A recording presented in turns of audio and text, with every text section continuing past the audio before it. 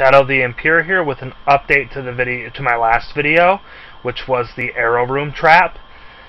In that video, I stated that if you knew how to use a pressure plate to trigger a redstone timing circuit, to let me know.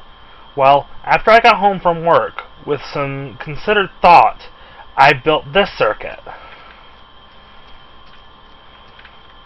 This circuit uses an inherent timing delay caused by these two repeaters. This repeater has a 4-tick and this repeater has a 2-tick.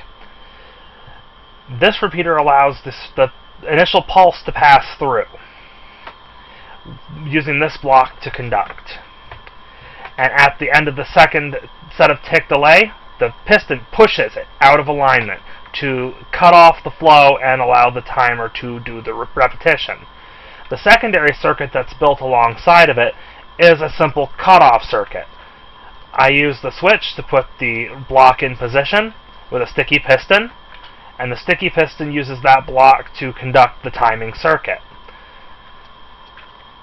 Let's see it in action.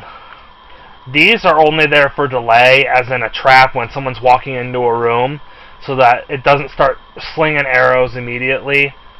It has time for an element of surprise. So let's begin. Pulse, pulse, pulse, pulse, pulse, delay, push, and there's the timing circuit going with my rapid fire arrow launcher.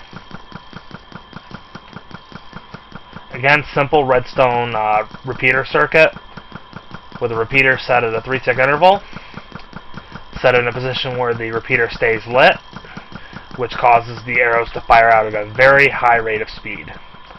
And when I want to cut it off, all I have to do is flip the switch, and the circuit goes dark. I looked all over the internet for information about this, and I could not find any, so I figure if you can't find it, make it. So if you have any questions, please feel free to post them in the comment section below the video, and as always, feel free to like my video, subscribe to my channel, go crazy. Again, I'm going to be doing this kind of on and off with what spare time I can get my hands on. I hope you enjoyed the video. Have a great night.